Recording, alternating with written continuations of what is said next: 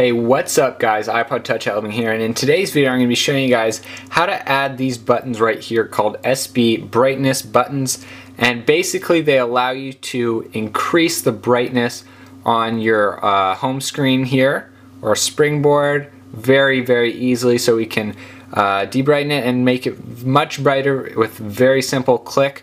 Just like that, guys. I definitely find it a useful tweak for saving battery and stuff like that. If I'm ever in a dark area that doesn't need as much brightness, I can always turn it down and it saves quite a bit of battery. So to do this, you guys will want to open up Cydia and then search for the following. So this is it right here, guys. SbBrightnessButtons. That's what you're going to want to search, and you're going to want to search that so it's all one word as well.